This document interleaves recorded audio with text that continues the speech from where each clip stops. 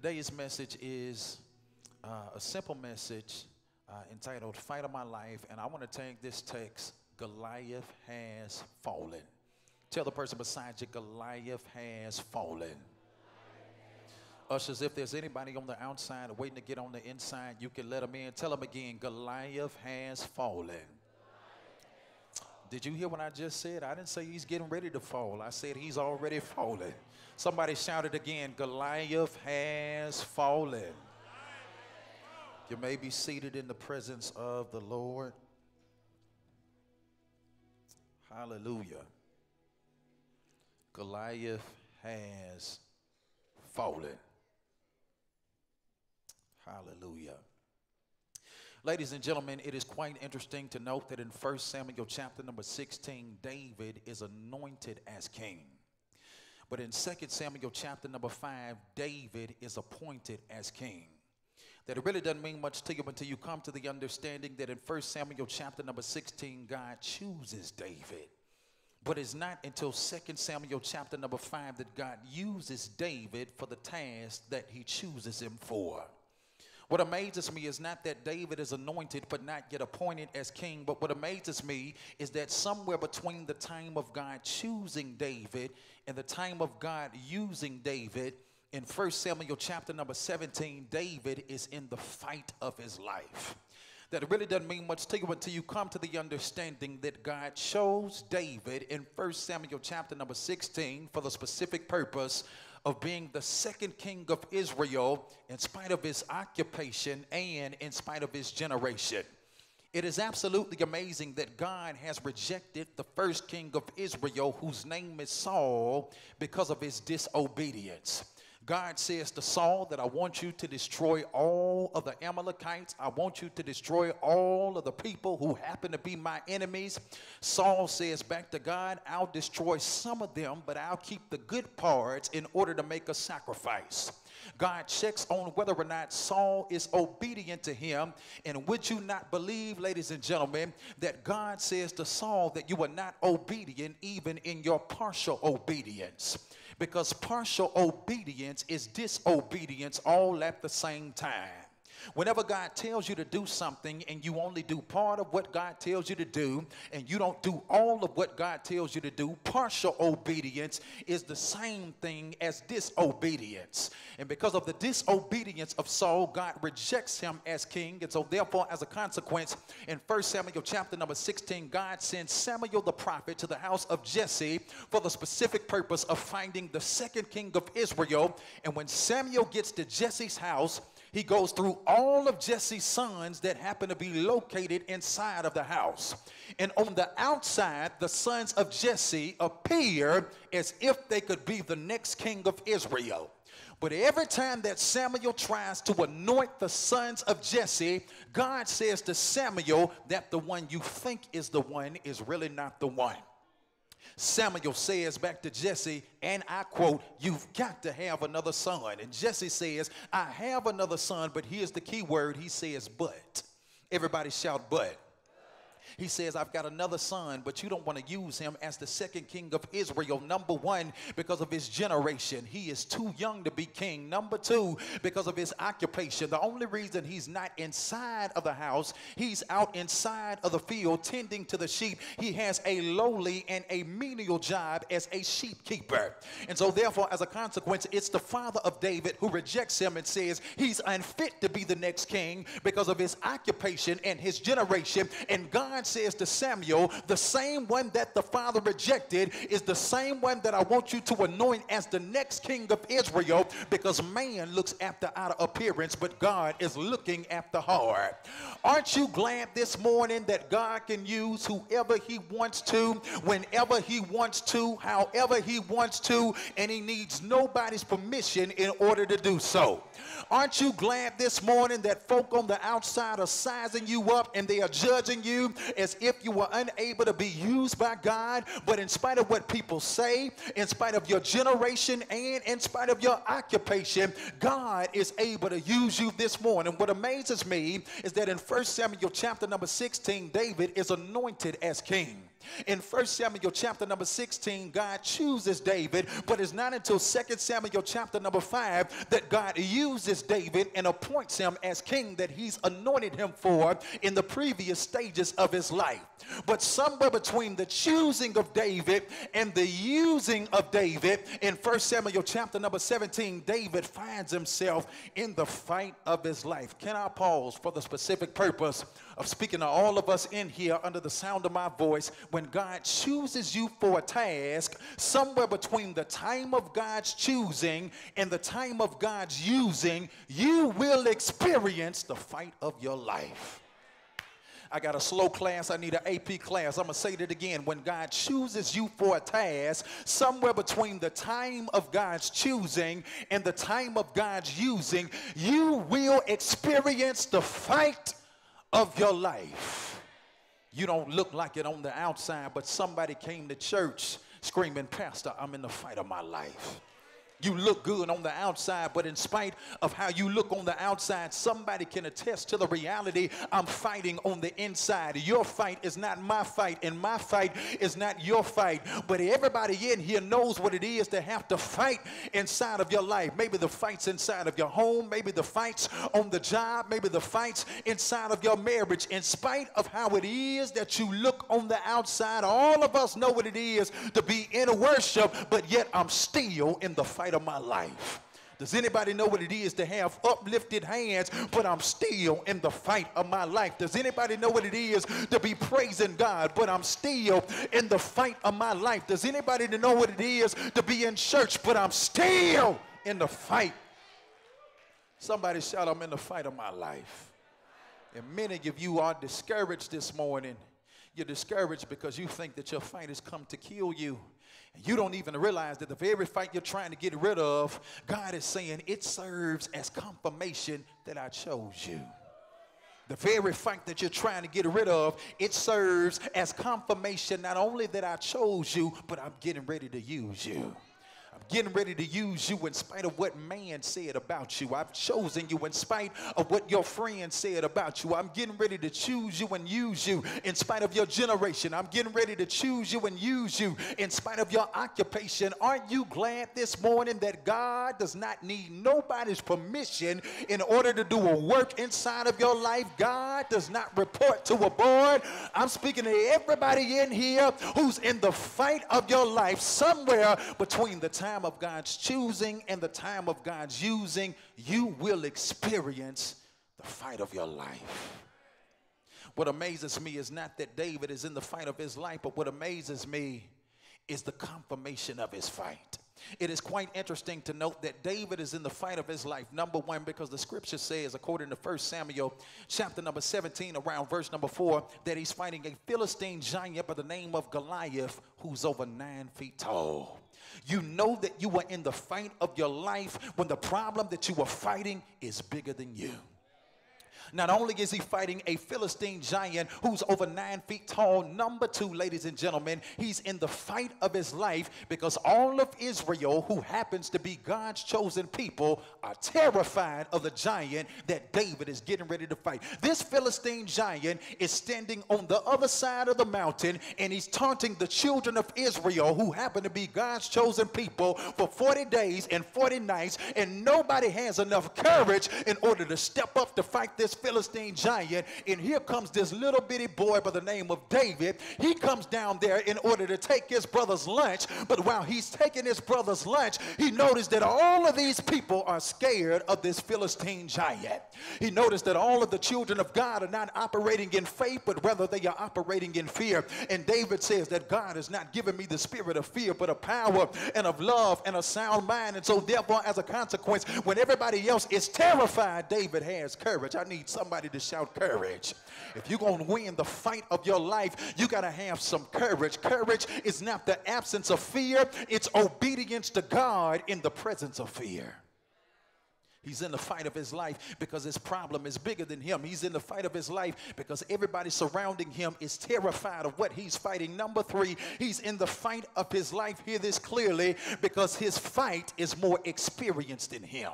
How do I know that his fight is more experienced than him? When David gets ready to fight this Philistine giant by the name of Goliath, everybody says, hold up, David. If I were you, I wouldn't do that. Saul says to David, David, do you even know what it is that you're getting ready to do? Have you not considered that you're nothing but a youth, and Goliath has been a warrior since the days of his youth? The question has to be raised, how do I know that I'm in the fight of my life? I know that I'm in the fight of my life, number one, when what I'm fighting is bigger than I am. If you could defeat it by yourself, that's not the fight of your life. But I'm speaking to somebody in here under the sound of my voice who can attest to the reality. I've been in some fights inside of my life, but what I'm dealing with, I ain't never had to deal with inside of my life. I've been in some fights inside of my life, but I ain't never been in a fight quite like the one that I'm dealing with at this particular moment in time. I'm in the fight of my life pertaining to my marriage, the fight of my life on the job, the fight of my life in my finance, the fight of my life. I'm dealing with a health condition that the doctors don't even know how to treat. Does anybody know what it is to be in the fight of your life? But I came to encourage somebody. Your fight might be bigger than you, but it's not bigger than the God that you serve. He's in the fight. He's in the fight of his life. Because what he's fighting is bigger than him. You know that you're in the fight of your life when your fight is bigger than you and you can't defeat it by yourself. You're in the fight of your life when what you are fighting caused those around you to be afraid of what you are fighting. When other people on the outside are looking inside into the intricate parts of your situation, and they won't say it to you because they don't want to discourage you, but they're mumbling under their breath and they're saying, I'm glad that it's you and not me. I don't know what I would do if I had to walk a mile in your shoes. Isn't it amazing that you are surviving what other people would die in? Isn't it amazing that other people size you up and they judge you on the outside and they think that living your life is easy, but you are sitting next to somebody this morning, you don't know what it took for them to get out of the bed. They in the fight of their life. You're sitting next to somebody this morning, you don't know what it took just for them to get themselves dressed and fully clothed. They're in the fight of their life. You're sitting next to somebody this morning and you can't tell because of how it is they look on the outside. You don't know what it took for them to walk into the house of worship. They're in the fight of their life, and you sitting here looking at them crazy when they praise and worship, talking about it don't take all of that. Maybe it don't take all of that for you, but you don't know the kind of hell somebody had to crawl out of just to get to church this morning. I'm in the fight of my life because what I'm dealing with terrifies others. I'm in the fight of my life because what I'm dealing with has more experience than I have. Somebody's fighting divorce. You ain't the first. Divorce has been around long before you ever came to earth. It has more experience than you. Somebody's fighting a sickness. You ain't the first. Sickness has been around long before you ever came to being on earth. It has more experience than you. Somebody's fighting a prodigal son, a prodigal daughter that you want God to bring back home. You ain't the first, and you won't be the last. It has more experience than you. Does anybody know what it is to fight a fight that has way more experience than you? I'm talking to only the people in here. You are in a fight and it's way over your head. But even though it's over your head, guess who else is over your head? He sits high and he looks low. And he's able to fight all of your battles on your behalf. Does anybody believe that my problem might be above me, but it's not above the name of Jesus? For at the name of Jesus, demons tremble. At the name of Jesus, every knee has got to bow. Every tongue has got to confess of things in heaven and things on earth to the glory of God, that Jesus the Christ is Lord. The Bible declares that there's no other name under heaven given among men whereby we must be saved. Watch this. Your fight has to bow to the name of Jesus. He's in the fight of his life. But I believe that inside of this text, there's some pragmatic principles that David gives to us as to how to overcome and how to conquer whenever you find yourself fighting the fight of your life. Whenever you find yourself fighting something that has more experience, fighting something that terrifies those around you, and quite frankly, it terrifies you. Whenever you find yourself fighting something that's bigger than you, there are a few things that we can take note of in order to win in the fight of our life. What amazes me, before I get to this first point of what you need to do to win in the fight of your life, the only reason that David has this much confidence, as short as he is, when he's fighting a Philistine giant over 9 feet tall, David says, I can fight him because this ain't my first fight. How you going to win, David? Why you so confident? He says, before I stepped up to Goliath, he says, I fought a lion and I killed him. He said, I didn't just fight a lion and kill him, but God delivered me from the paw of the bear. I was in a bear fight, and because I was in a bear fight, don't help the bear. Watch this. Don't help me. You better help the bear. He says, I took the bear out. And he says, the same God that delivered me from the mouth of the lion and the same God that delivered me from the paw of the bear is the same God that's getting ready to deliver me from this uncircumcised Philistine giant. This ain't your first fight. The same God that delivered you in 2016 and 2015 and 2014. Can anybody attest to the reality? I look good, but this ain't my first fight. I got the scars to prove it. And the same God that brought me through back then is the same God that's able to do it right now. Says, but this is what it's going to take. Number one, if you're going to win the fight of your life, we win the fight of our lives in the name of the Lord Jesus. Tell the person beside you, you got to fight with the right name. God Almighty, I wish you would say it to the whole east side here. You tell them again, you got to fight with the right name. If you're going to win the fight of your life, you cannot win it unless you go forth in the name of the Lord Jesus. We just got finished singing the song. Does anybody know that there's something about the name Jesus? Does anybody know that something happens when you call on the name of Jesus? I dare you to just take 30 seconds and speak your name into the atmosphere. Whatever your name is, I just need you to say it aloud. Whatever your name is, I just need you to say it aloud. I know it's strange. I know it looks crazy, but whatever your name is, I just need you to say it aloud. Now, after you said your name, nothing happened. Now I need you to start calling on the name of Jesus. Does anybody know that when I call on the name of Jesus, don't you call that name unless you need something to take place. Don't you call that name unless you need demons to tremble. Don't you call that name unless you need sickness to bow to the name of Jesus. There is a name that I love to hear. I love to sing His word. Sounds like music in my ear. The sweetest name on earth. Oh, how I love Jesus. David says, if you're going to win, you got to go forth in the right name. Can I pause to tell somebody, whenever you go to a boxing match, the only reason that challengers do not beat the champion more often is not because they don't train as hard as the champion. They don't beat the champion more often because, watch this, the moment they start thinking about the track record of the champion and the moment they start thinking about the last name of the champion, they lose the fight, not when they step in the ring, but they lose the fight the moment they start thinking about the champion's name. Somebody just missed it. Can I pause to tell somebody that when you fight in the name of Jesus, Satan loses the fight not when the fight is over. He loses the fight the moment you start to call on his name. Because demons tremble at the name of Jesus. I ain't been a preacher my whole life. When I was young, I used to get into a fight every now and again. I know I don't look like it, but I floated like a butterfly, stung like a bee. When I was young, I used to get into fights every now and again, but sometimes when folk picked on me who were bigger than me, I would tell my best friend who was bigger than me. And when I told my best friend who was bigger than me, he stepped in and he started to fight my battles. And the antagonist who was fighting against me realized that in order to get to me, he had to go through my best friend. What a friend we have in Jesus.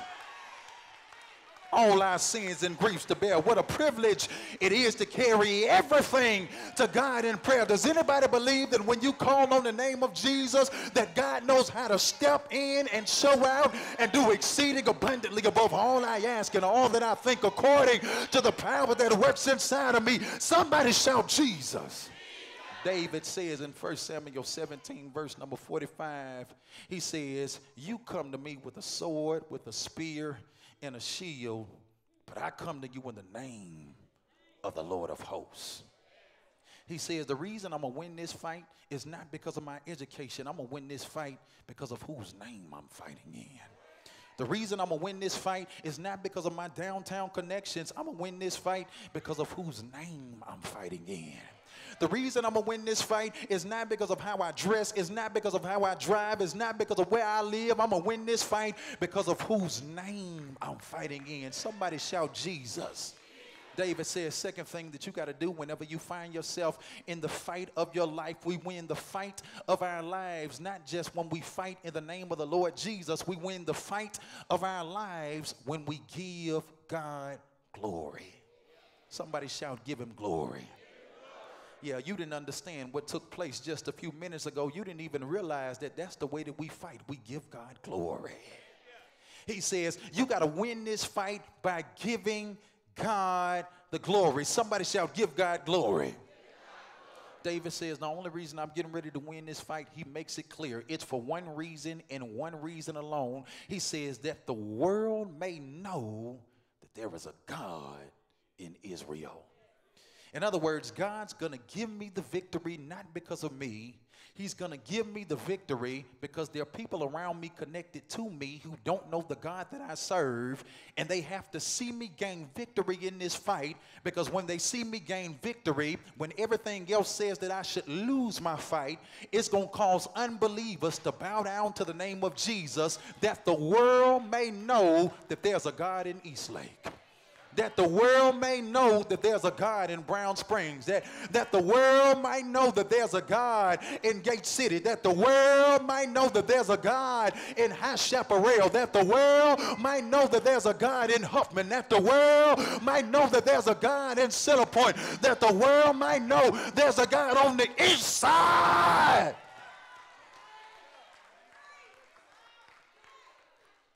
He says that the world might know there's a God in Israel. That's what it means to give God glory. God says, I'm going to give you the victory, because when I give you the victory and people ask, how you do that? You're going to open your mouth, and the only testimony you're going to give them is God did it. I wish I could take credit for it, but I can't take credit for it. God did it. I don't even know how I'm as blessed as I am. God did it. I don't even deserve to be living the way I'm living. God did it. I don't deserve his favor on my life. God did it. God says, I sometimes have to allow you to go through the fight of your life so that folk on the outside who are connected to you can see you go through a public fight, see me deliver you publicly, and your public deliverance causes other people to bow down to my name. God says, watch this, I'm showing myself through your deliverance. The world who doesn't know me doesn't know that I'm a healer, but you do. So what I'm going to do is let you get sick, and I'm going to deliver you publicly, that those connected to you will know I'm a healer. The world doesn't know I'm a provider, but you do. So what I'm going to do is allow you to go through a hard month where you got more bills than money at the end and you can't make ends meet. I'm going to allow you to go through a phase of unemployment, but I won't let you miss a meal so that the world can know that God is a provider.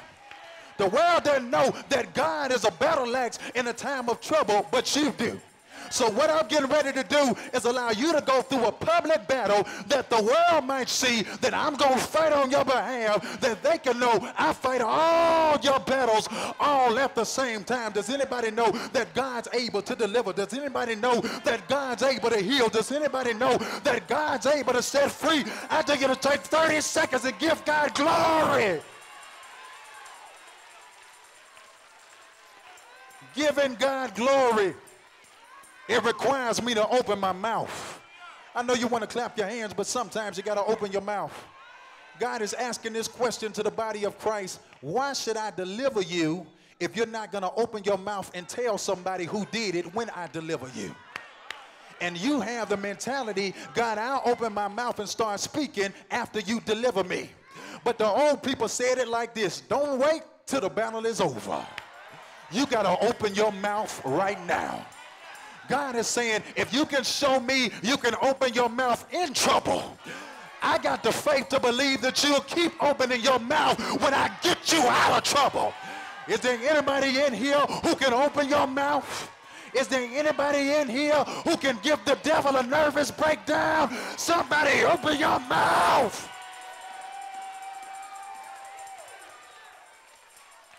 Says the only reason I'm going to do it, that the world might know there's a God in Israel. Number 3, we win the fight of our lives when we allow God to fight our battles. Somebody shout, God open. Somebody shout, God fights my battles.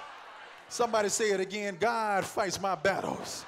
You don't have to contain yourself. It ought to be sporadic breakouts of praise and worship inside of the building. Who says that church has to be in a certain form, in a certain fashion? But when I think of the goodness of Jesus, and I don't know when I'm getting ready to think about it, but the preacher might be preaching and I might just break out in a hallelujah. The choir might be singing and I might just break out when I think of the goodness of Jesus and all he's done for me. My soul cries out, yes. Number 3, if you're going to win, you got to let God fight your battles. Somebody shout, God fights my battles. Notice what David said, 1 Samuel 17, verse number 47. He says, this battle don't even belong to me. It's the Lord's. The only person who has business fighting the battle is the one whose battle it belongs to. He says, this ain't even my fight. He says, it's the Lord's fight. And he speaks to Goliath and says, he will give you into my hands. God's going to give you the victory. And you don't even have to fight. All you got to do is hold your peace. And let the Lord fight your battles. All you got to do is stand still and see the salvation of the Lord. Your biggest fight is fighting yourself not to fight, because oftentimes you want to touch it, but the more you get involved in it, the more you mess it up. And God is saying, if you can just be still and know that I'm God. He says, I'm getting ready to fight on your behalf. And when God fights on your behalf, you ain't gonna never have this fight again, because God knows how to take out your enemies. When God fights on your behalf, you ain't gonna never have to worry about this again, whatever your fight is, because God has never lost a fight and he's always victorious. Somebody shout, the Lord fights my battles. Somebody say it again, the Lord fights my battles. I need you to say it like you really believe it with all of your heart. Somebody shout, the Lord fights my battles. God is saying this is the equivalent of you going to the boxing ring and you training for the fight. But the moment you step into the ring, God steps in and says, get out the way, I got this. He says, you tired of fighting? I got this. You tired of crying? God says, I got this. You tired of the pain? God says, I got this.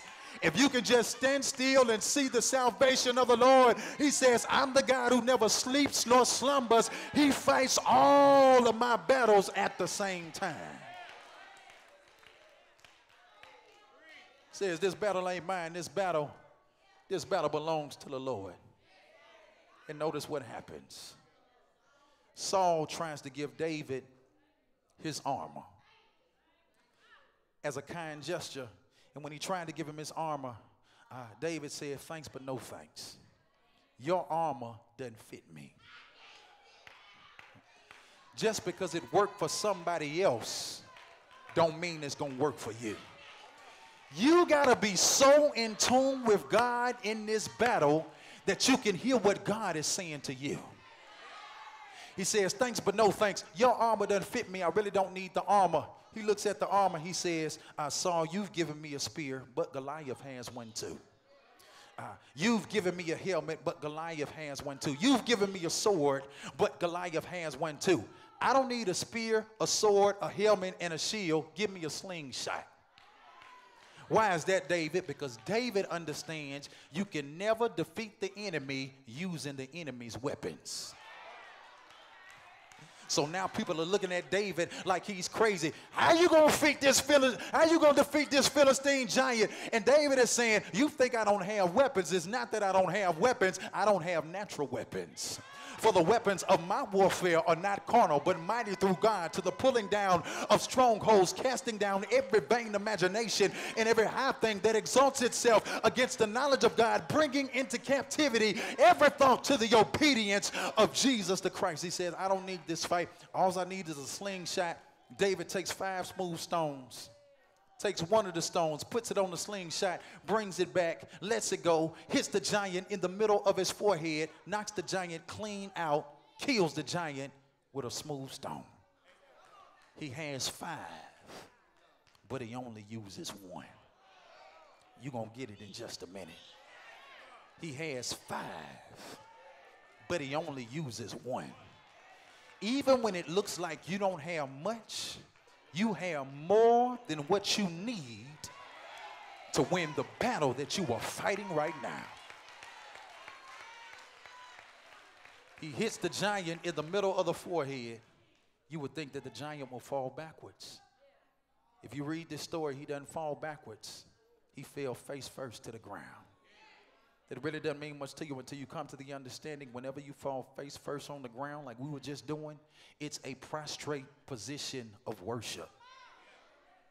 Which says that when God fights your battles, he'll cause your enemies to worship him. When God fights your battles, the same people who talk all that trash and the same people who talk all that noise are the same people who are getting ready to be laid prostrate and say that there's nobody like your God. God knows how to make your enemies bow down to him. Does anybody believe that God will cause even your enemies to worship the God that you serve? Here's the last thing. He didn't just hit him with a slingshot. But the scripture declares that when he hits him, he says, I'm going to smite you. That means I'm going to kill you. After he does that, he says, I'm going to take your sword and chop your head off. That means I'm going to destroy you. Then he says, I'm going to take all of your weapons and bring them back to my people. That means I'm going to steal from you. Okay, I got a slow class. I need an AP class. David says to his giant, I'm going to smite you. That means I'm going to kill you. I'm going to cut your head off. I'm going to destroy you. I'm going to take your weapons. I'm going to bring them back to my camp. I'm going to steal from you. John chapter 10, verse 10, the thief cometh not but for to do 3 things: to steal, to kill, and destroy. That's the mission statement of Satan. So what God is saying is when you hold your peace and let me fight your battle, the same thing that Satan tried to do to you is the same thing that I turn around and I cause to happen right back to Satan.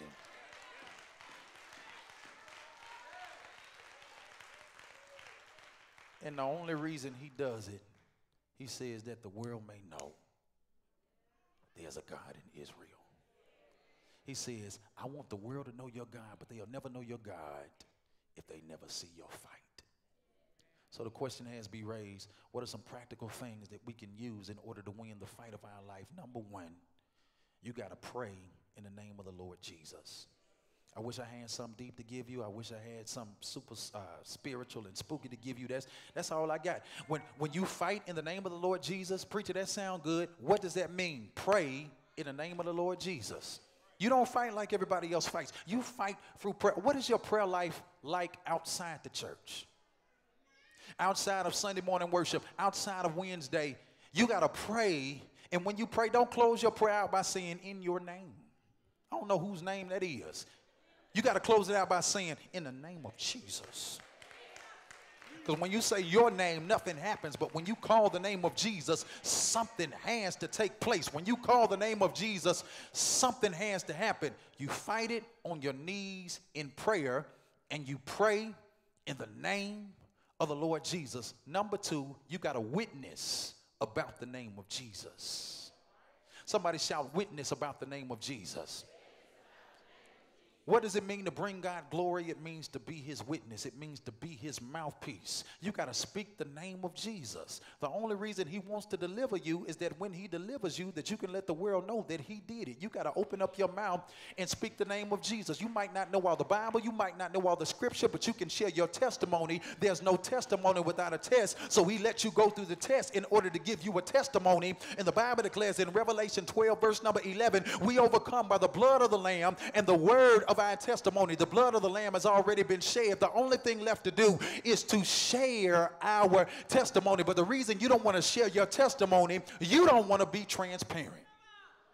Because I don't want you to know what I'm going through. You don't want me to know what you're going through. We want to act like we got it all together, like we crossed every T, like we dotted every I. So we stand up and we test a lie instead of testify. And we say, I want to thank the Lord for being saved, sanctified, and filled with the precious gift of the Holy Spirit. And y'all just pray for me and my strength in the Lord. That ain't your real testimony. Your real testimony is what you did before you were saved and how you got saved. Your real testimony is where you've been and how far God brought you. Your real testimony is that I used to drink, used to smoke, I used to be a fornicator, but God has delivered me. If you want to get more real than this, tell everybody I still got a problem, but don't count me out just yet, because God is still working on me. God says when you become transparent and speak his name and share your story with other people, it's your victory that gives somebody else the strength to keep going. Last but not least, don't just pray in the name of the Lord Jesus. Don't just witness about the name of Jesus. Here's the third practical thing. Be at peace. And you can only be at peace when you trust God is fighting on your behalf.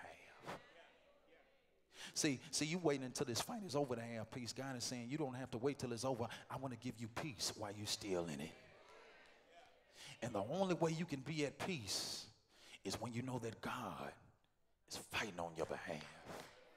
Don't allow this fight to break you down and cause you to have anxiety attacks. Worried about stuff that you have no control over. God says, give it to me. Cast all of your cares upon me because I care for you. He says, be anxious for nothing, but in everything by prayer and supplication with thanksgiving, let your requests be made known unto God. And the peace of God, which surpasses all understanding, will keep and guard your heart and your mind through his son Christ Jesus. He says, Philippians 4, verse number 8, finally, my brethren, whatever things are true, honest, just, pure, lovely, and of good report, when there's virtue and praise, he says, think on these things. How do you get peace? You get peace not when you come out. You get peace when you were still in it. He says in Isaiah 26, verse 3, I'll keep you in perfect peace, whose mind is stayed on Jesus.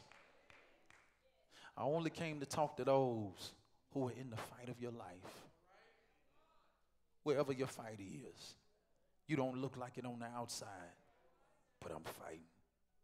I don't look like it on the outside, but I'm struggling. And I want you to know that God has already given you victory. I want you to know that Goliath has already fallen. Whatever your giant is that you're fighting that's bigger than you, that has more experience than you, that terrifies you and everybody around you, God's fighting on your behalf. Everybody stand to your feet.